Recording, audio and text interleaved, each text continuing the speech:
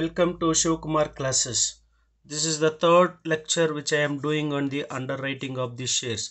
Already which has been completed. Complete underwriting is the lecture 1 and partial underwriting it is in lecture 2, and this is the firm underwriting into the lecture 3, and fourth one I am going to do it is the 14 marks problem, which is mainly relating to the examination, treating the firm underwriting as the marked application and also firm underwriting as the unmarked application, which is going to be my next video. If I do that problem, it will be covering of the one full chapter is that. So all that link will be provided into the description box. Now today I am going to do the problem based on the firm underwriting.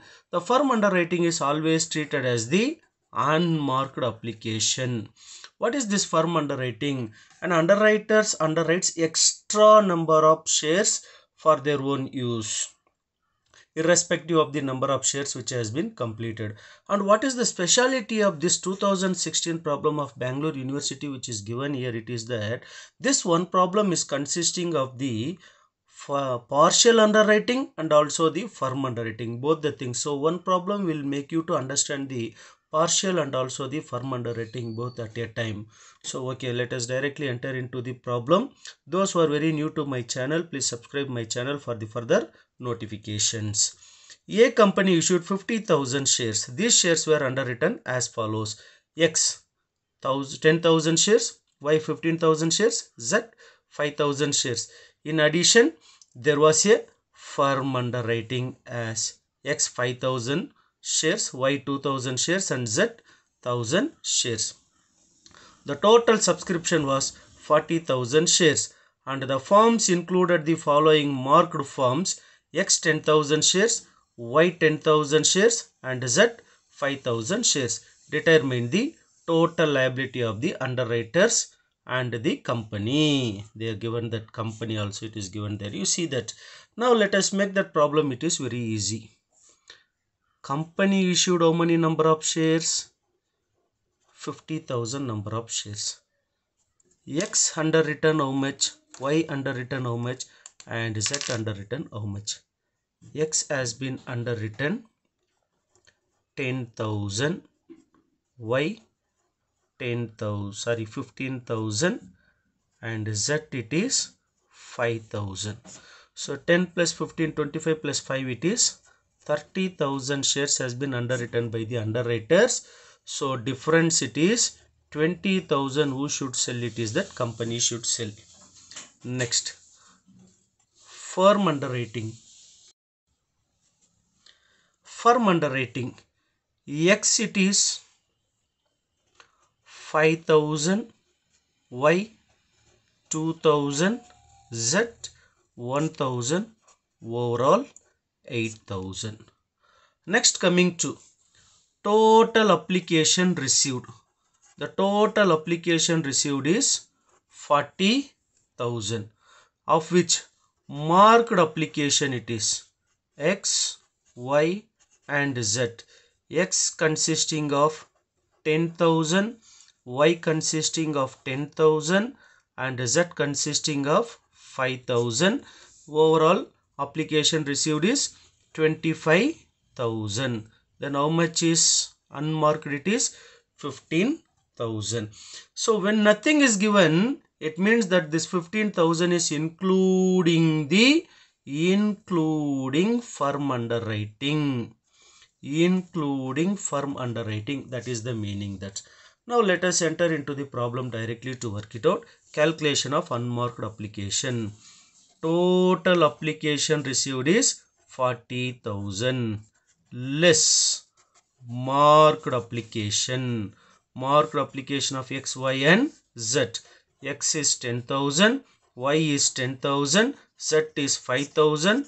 Total it is 25,000. Therefore remaining 15,000. This 15,000 is called as the unmarked application. It means when nothing is given, it is called as including firm underwriting. That is the meaning. Now we got what is the unmarked application. Now let us enter into the problem. Now gross liabilities. The gross liabilities, first person is underwritten, it is 10,000. Second person it is underwritten 15,000, and third person it is, we have to make one column, it is the company column, and next one is the total column. Yes, third one it is the 5,000, and in company column it is 20,000, and overall we get here it is 50,000. You see what is the gross liability ratio you get, it is 2:3:1. Yes, next one is the less unmarked application. The unmarked application should be distributed always to the company column. 15,000 shares.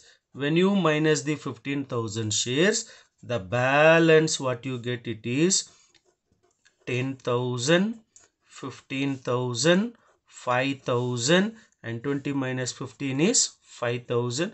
50 minus 15 you get, it is 35,000. You add up 10, 25, 30, 35 you get. Less marked application. The marked application of X is 10,000, Y also it is 10,000, and Z it is 5,000. That will not come for the company column.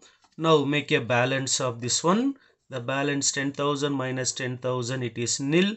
15 minus 10 it is the 5,000, and 5,000 minus 5 it is the nil. In company column 5,000 it is the pending. So 5,000 plus 5,000 it is 10,000 balance is there. Now with this what you have to do, this is total is 25,000. 35,000 minus 25,000 you get 10,000. 5,000 plus 5,000 10,000.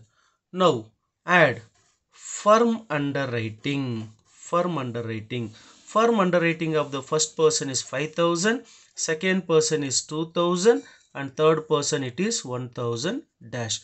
You get overall 8,000. So total net liability is that net liability is equals, for X it is 5,000, for Y it is 7,000, and for Z it is 1,000, and company it is 5,000.